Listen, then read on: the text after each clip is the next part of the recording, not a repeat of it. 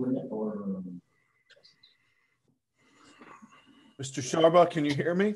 I certainly can, sir. How are you today? Doing good. We can hear you loud and clear. I know we've met. I'm Andrew Morgan. I'm the chair of the Seventh Circuit J&C, and we're here doing interviews for the circuit spot being vacated by the retirement of Judge Christensen. And so we like to start our interviews by asking the applicants to introduce themselves to the other commissioners and to explain why you want to be a circuit court judge. Right. Well, thank you very much, and good afternoon, everyone. First, let me thank Mr. Morgan as the chair and the other commission members for the time that you take out of your, I'm sure, busy schedules and your own practices in order to perform this very valuable function in the nominating and application process. My name is Richard Kevin Sharbaugh. I go by Kevin. I'm originally born in Louisiana. I come from working class parents. My father he was a Baptist pastor when I was a child. He thought television was the tool of the devil. So we did not have one in my house. And as a result, I became a very voracious reader. That early life experience served me well and to my other career path when I was in the military and the Navy, as well as when I would do boat deliveries, cross transatlantic boat deliveries. But we ended up in Jacksonville, Florida. That's where I went to high school. And upon graduation, I did join the military. I was on submarines. I was a nuclear trained machinist mate on submarines. And I served a 6-year tour or enlistment in the United States Navy. Following that, I came back to the Jacksonville area and did a number of different small jobs for a period of time.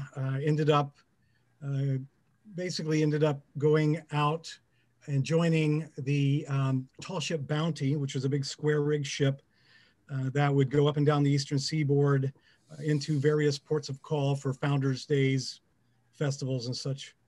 While I was on that ship, I ended up getting a 100-ton captain's license, 4,000 horsepower designated duty engineer's license.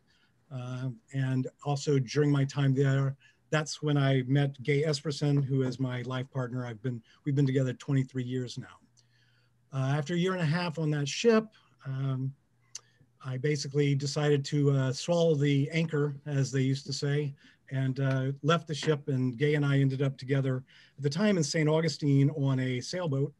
And from there, back in 2002, we started looking for a property where I could have a dock. It ended up being on the St. Johns River instead of the intercoastal. That's what led me to be in Putnam County, Florida. At that point, I had, out of high school, no additional education other than self-taught. Once I ended up here, this is the first time I owned property, needed to figure out how to deal with basic shrubbery and trees and plants and stuff. So we went to a roadside nursery, saw there was a program being given by the local ag center on how to deal with trimming trees and such. So we went to that, and from there, I decided I was interested in becoming a master gardener. So I'd take some time off from going to sea to do some master gardener classes. I decided I'd like to take the advanced biology course at the local community college in tandem with that. That's what got me in the doors of higher education. So I went to 2 years at St. John's, what's now River Community College. From there, I rolled over to University of Florida. I got my 4-year degree, applied to the University of Florida School of Law, and was accepted. So I did 7 years straight through, came out the other end in 2010 as a member of the Florida Bar, October 10th, 2010. I joined a firm, a 2-man firm called Kaiser and Woodward, based in Interlochen, Florida, which has a population of about 1,200 people, I believe. And after 5 years working as an associate with Timothy Kaiser, Michael Woodward, Mr. Woodward decided to retire. And in a 2-person partnership, if you want to continue a partnership after someone retires, someone else has to become partner. So I became partner by attrition, is what I kind of jokingly say. So it's Kaiser and Sharbaugh for the last 5 years. It's a full-on general practice. People say, oh, you're a lawyer. What kind of law do you practice?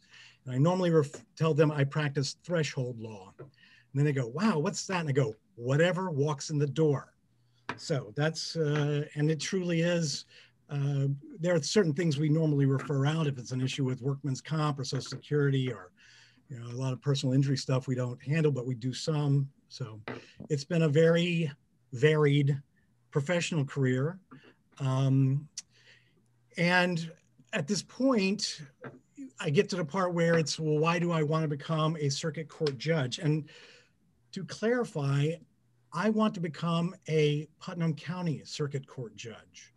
And I understand that the circuit is the 4 counties, and that there's times when the need is evident that someone needs to be transferred to another county or whatever. But reality is, when I saw Judge Christensen's letter of retirement, and specifically her call out to say, Putnam County does have some unique qualities to it, and would be served well by someone who is a part of this county and community, I took that to heart. And that, along with some additional unsolicited encouragement for me to apply, I went ahead and put together the application package and submitted it. And that's why I stand here before you today, seeking this particular position as a circuit court judge. Along with that, I would say that, my feeling or opinion on the matter is that our judicial system in this country, in the state, and in this county really depends upon the public perception of its validity and the public support. And I want to make sure that we continue to have that that perception from the public that our judiciary is doing the correct thing, and that is representing, or it's basically responsive as appropriate. So that's kind of why I'm interested in the position. Mr. Sharbaugh, if you were selected to be a circuit court judge, it would be expected at some point you would probably end up on the criminal bench. Yes, if the facts and the law supported the imposition of the death penalty, do you have a personal objection, or would you be able to impose the death penalty? I'm very glad that you asked me this question, because it's something I actually spent some time this morning really taking the time to consider. I believe in the inherent worth and dignity of every person. I'm very glad that the criminal system in Florida has been modified with the ruling coming out from Hearst and the subsequent ruling with Ring v. Arizona, so that it's no longer the position of a circuit court judge to make that recommendation. Instead, it's the position of the judge to consider a unanimous recommendation. And I believe that if I'm in a situation where I have a jury unanimously finding guilt and unanimously finding beyond reasonable doubt on the factors mitigating in favor of a recommendation of a death sentence, that I would be able to impose that sentence, because the inherent worth and dignity of every life doesn't end when someone's life has been taken from them. That life still has inherent worth and dignity. And so it's not just to judge the living, but also in the context of the action that's happened, or the crime that's been committed. So the specific answer to your question is yes, I believe I would be able to impose that sentence.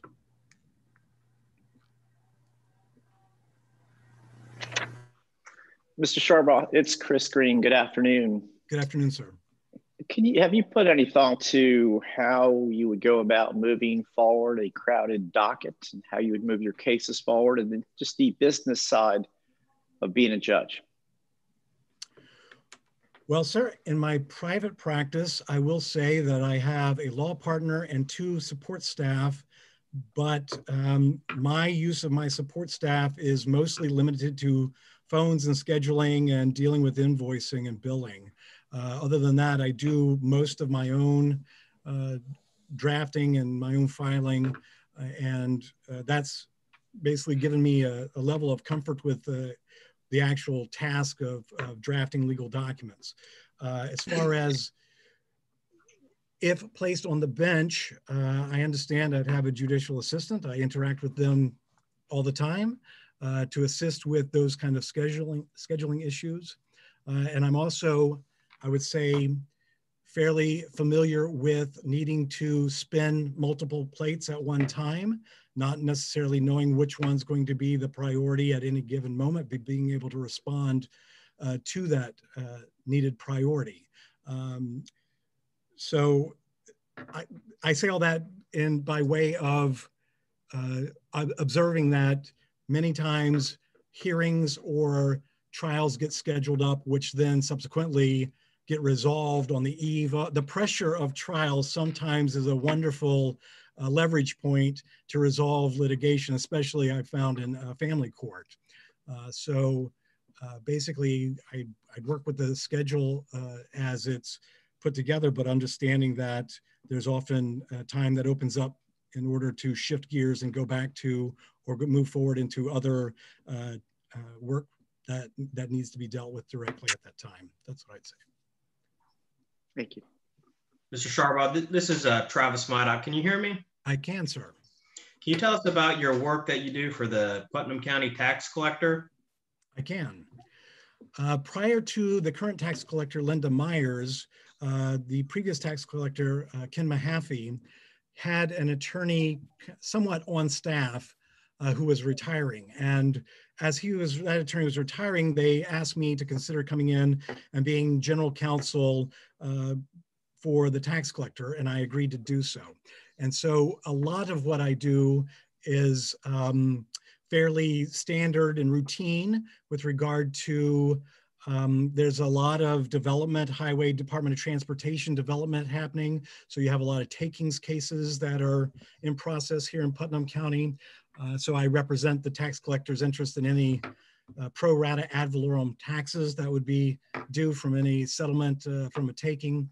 I also deal with, every year we have warrants are issued for unpaid tangible personal property taxes. So I put together that whole petition and bring it forward.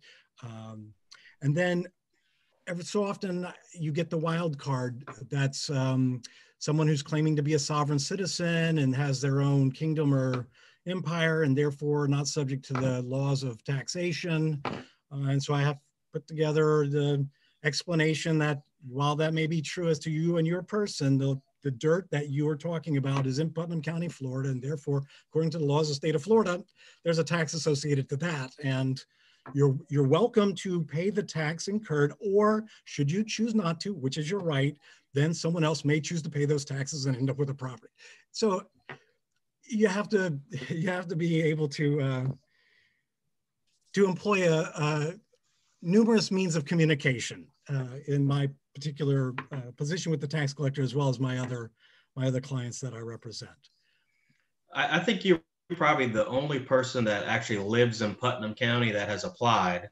I believe that is true. What do you think are the biggest challenges for a circuit judge presiding over a docket in Putnam County?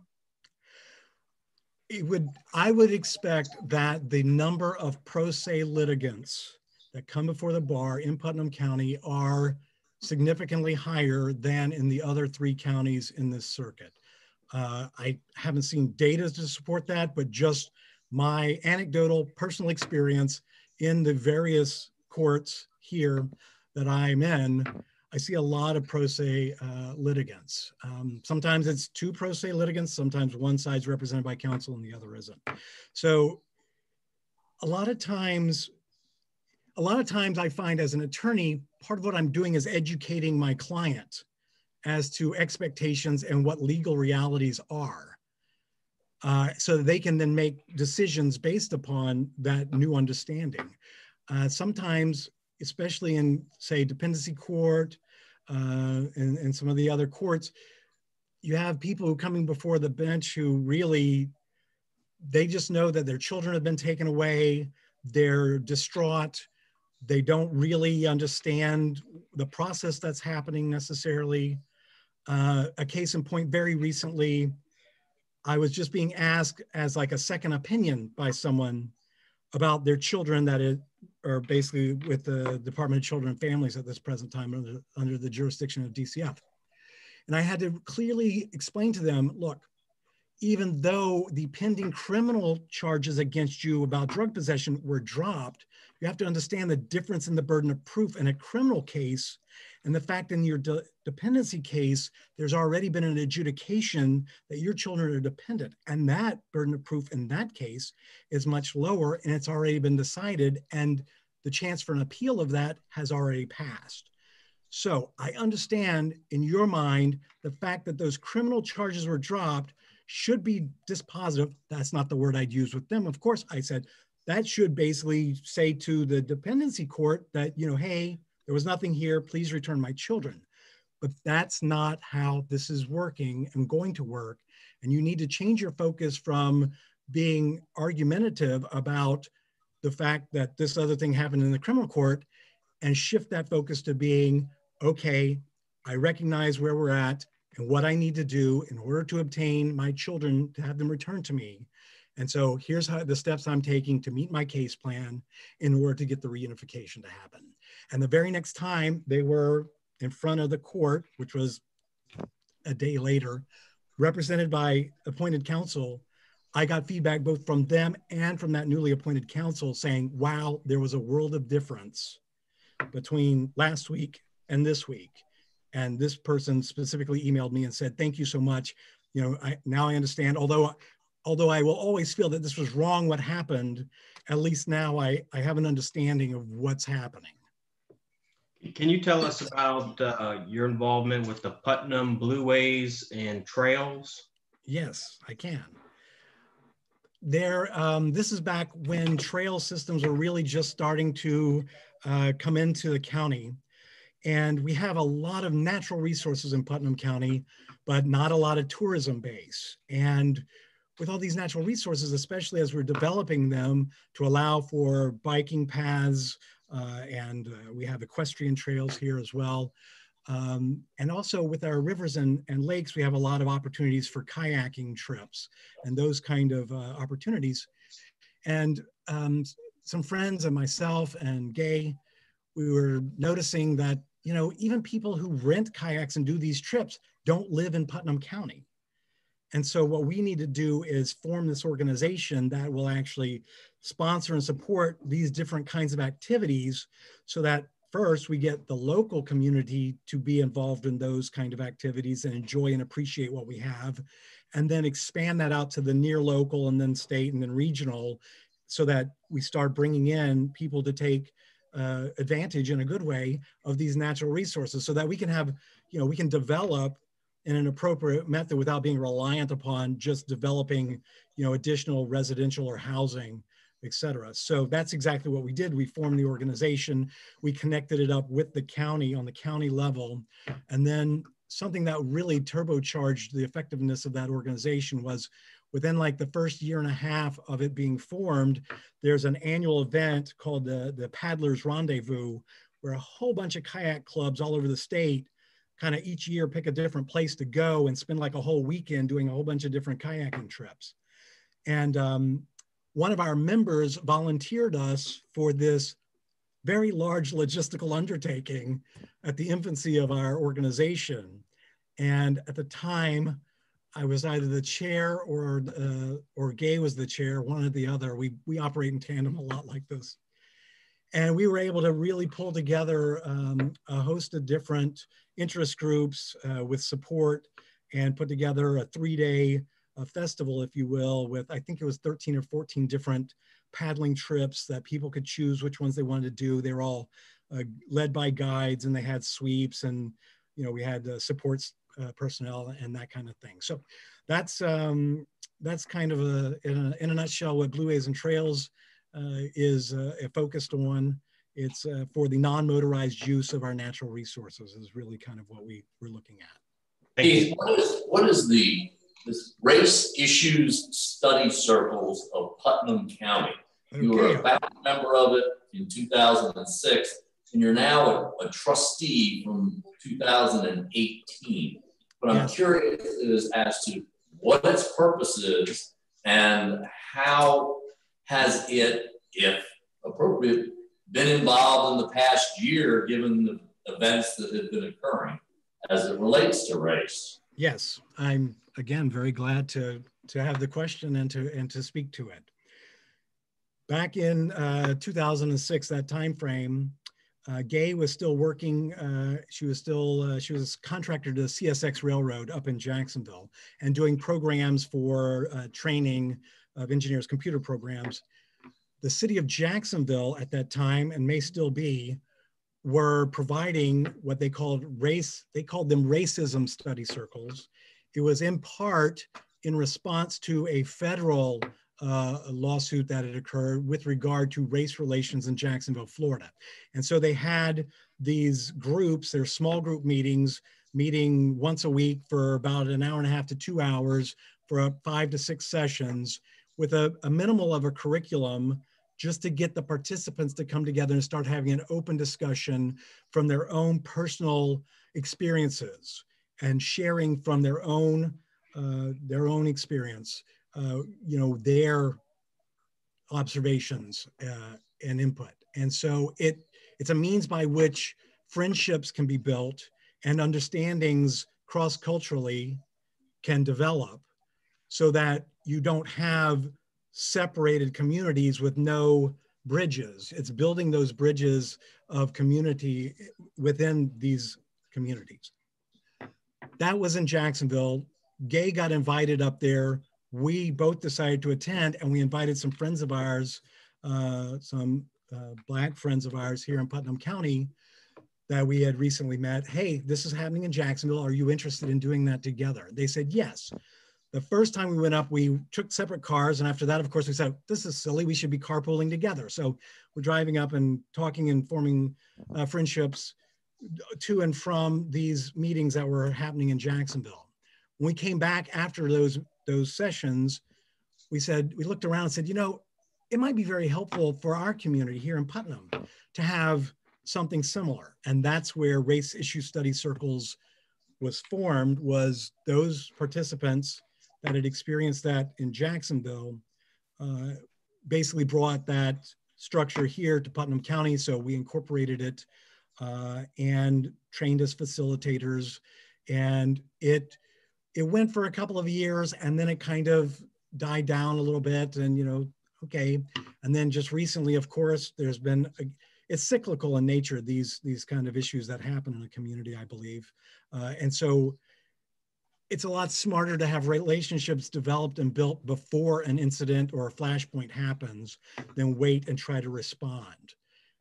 And so the study circles, back after the incident, or if you want to call it the incident, when Charlottesville was in the news, the mayor here in Putnam County called together a community meeting. A whole bunch of people got together, and he was just talking about this need for us to live together as a community and to try to understand each other's perspectives. And he was taking solicitation of input from the audience. And one of the ladies in the audience stood up and said, hey, we used to have something called study circles. Whatever happened to that? And why don't we have those now? And so that kind of re-energized the use of the study circles, and that came back into being an active group. And even right this moment, I believe there's a study circle happening. We've shifted it. It's been shifted to remotely via Zoom, so that people are comfortable as far as being socially distanced and all.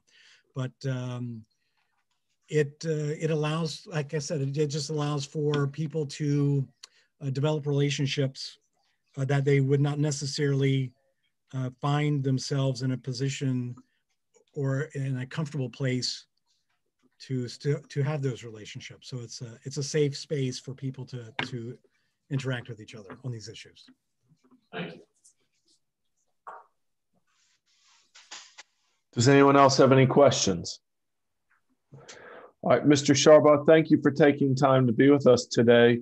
Our process is that once we are done and we have the certified list, we will reach out by phone to all members, let them know if they made it onto the final list or not. And my guess is that's around 5 o'clock. I can't be certain, but will you be available on the cell phone ending in 87? I should be. I just got a snap hearing called on me for 4 o'clock this afternoon, but it should be resolved by 5 o'clock. And I would say, go ahead, sir. We'll leave a message if you don't answer. Very well. I'll be mindful of the fact that I should be available at 5 o'clock. I'll just say that's exactly the process I use as a director with the community theater. After auditions, everyone gets a phone call, regardless of how things sorted themselves out in the application or the process. So I appreciate that. And thank you all very much once again for the service that you provide in this role. You're welcome. Thank you. Thank you.